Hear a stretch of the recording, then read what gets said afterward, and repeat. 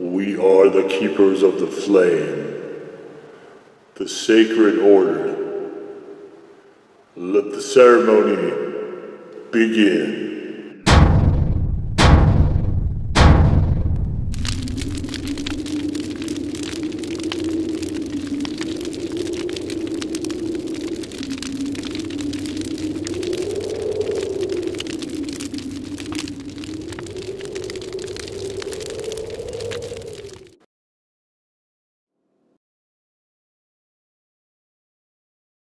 And today, faithful acolytes, we take a look at this. And what this is from Braswell's, it is the habanero honey. And I have some reservations about this packaging. We'll get to that momentarily. Ingredient-wise, we have honey, natural habanero flavor, which means almost certainly an extract. So Braswell's is a company I'm not super familiar with. I had a sauce from them that I did a review of that it was not super well received by me, as I recall. I have not come across their sauce line elsewhere, and I honestly was unimpressed enough that I really haven't looked into it further. It's not to say that I wouldn't try something else from them again. On the sauce side, I just haven't come across it when I've been looking. So, but I am looking for a hot honey because the hot honey I have right now is starting to run out, and hot honeys are way easier to find than hot peanut butters. And of course, I like to have me a peanut butter and honey English muffin in the mornings for my breakfast, not to give too much away, but that's what we'll be doing in this video as well. So I came across this,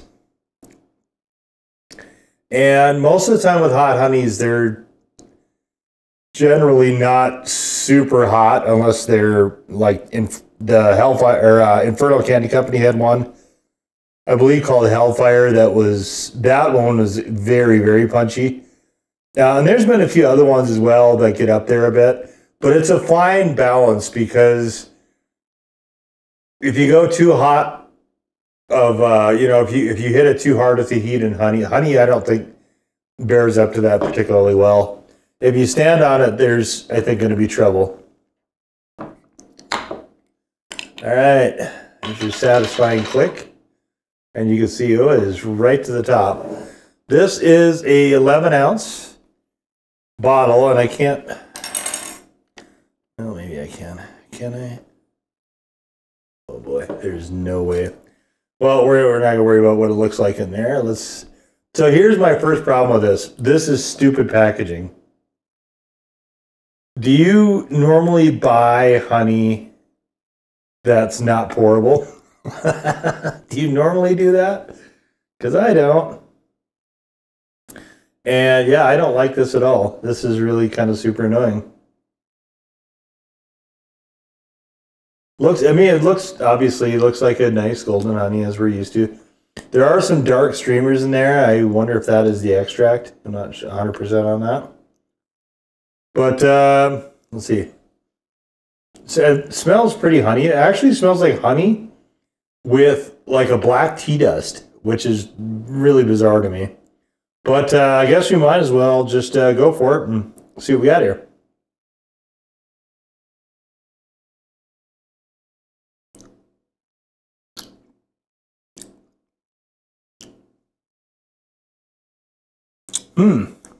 That is weird. It has a very interesting taste to it. Definitely, this is definitely an extract. It has that super immediate heat to it.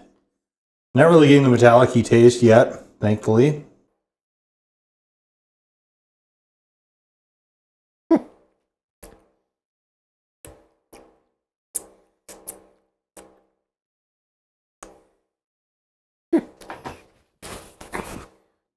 So despite it being an extract, it is not super heavily on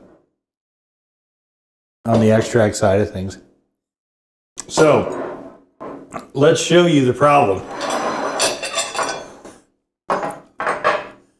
When you have honey, most of the time you're not getting a spoon out and ladling it. Because if you're going to use honey, do you really want to dirty up silverware every time you use it? I would guess no. And I could use my knife. I've got my spreading knife here for the peanut butter. But that's not what I like to do. So let's just see. See, this is, wow, we're just socking it to these things. Okay. Whoa! Do you see? Do you see now? Do you see now what the problem is? I don't know why you would package this like this. I'm not gonna get a spoon out every single time I use this. I'm not going to burn one of my white spoons every time I want to use this. So I'm going to have to put this basically in a different vessel entirely in order to be able to control how much of it I'm kicking out. And unfortunately, it's nice to have a nice thin stream where you can control where it's going. This one, it just puddles because you don't have that nice thin stream where you can control where it's going.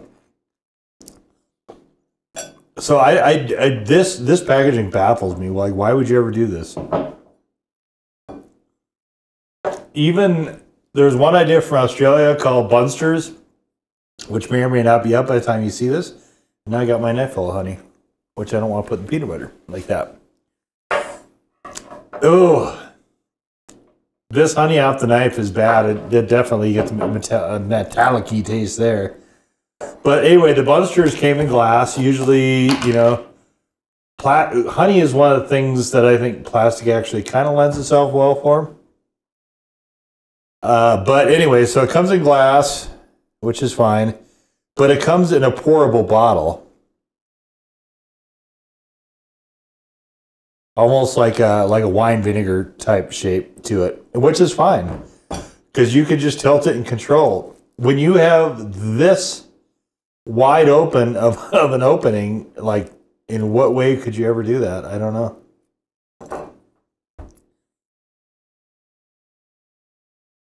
The honey itself is fine.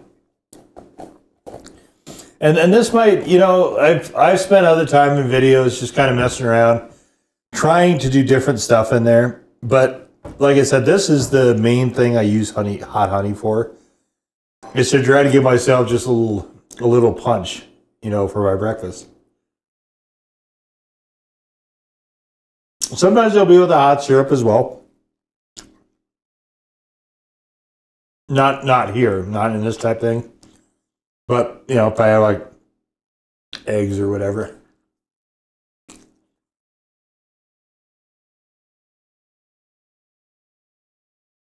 So I've done quite a few of these. I don't know how many more applications I want to bother doing. So like I said, most of the time, this is really where I use probably 85% plus of the honey I get.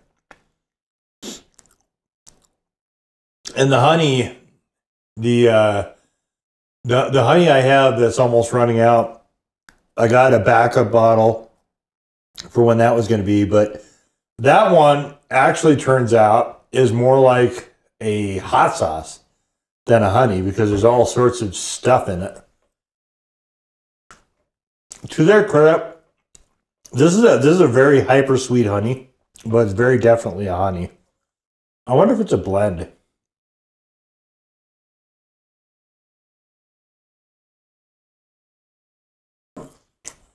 It doesn't say, but I'm pretty sure it's pasteurized.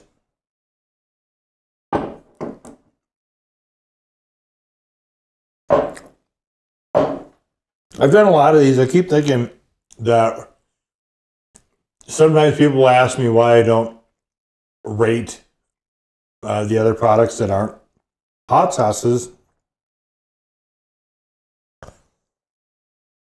And I like to have something special for the blog. That's mainly why. But I am thinking, because I've done quite a few of these, that maybe I should do a ranking or a tier list or something. I guess let me know if you're interested in that.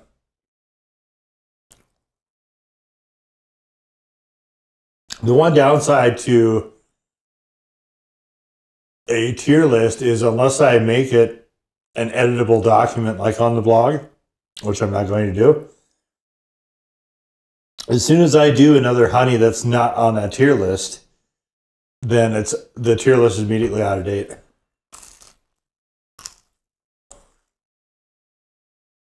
I mean, our time capsule tier list any good? I don't know. I think you need to have some stability for one of those to make a lot of sense.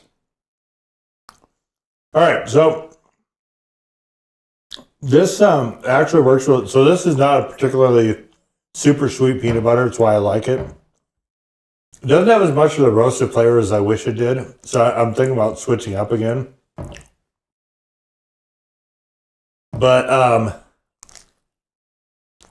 the sweetness of the honey works really well with it here.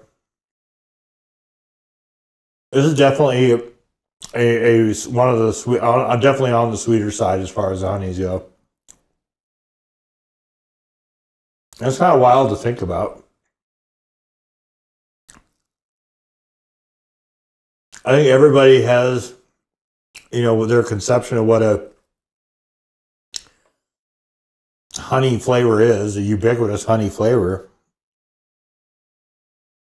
And it's interesting to me that can deviate so much from brand to brand, and I mean, obviously from bees to bees, but that can have such wild variations, but still be recognizable as honey.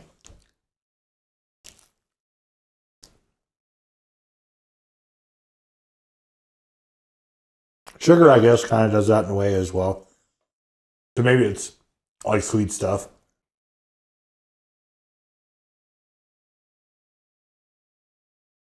I guess you could arguably make the case for chiles as well. Deep thoughts today. Deep thoughts. All right, so this will work fine in the main application I want it for.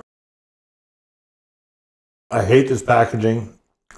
Totally hate it. So I am gonna have to find, maybe I'll put it in the Buzzers bottle, which still isn't a great dispensing tool, but it is leagues better than this. This is just, honestly, this is dumb. Why would you do this? You don't want the consumers to actually consume any of the products. Definitely don't do that. Instead, they should just spill the shit everywhere. That is a much better idea. Like, I'm careful, and so I'm very deliberate with trying not to get it all over the sides of everything and hell and tarnation and whatnot. But I could, I mean, everybody's not me, right? I could see that this pretty easily just getting right out of control. Because, again, you've got this wide open mouth on top of this.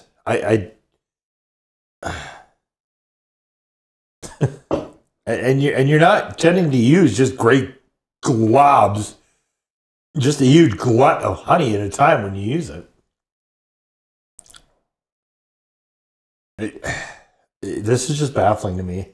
I don't know why you would ever do this.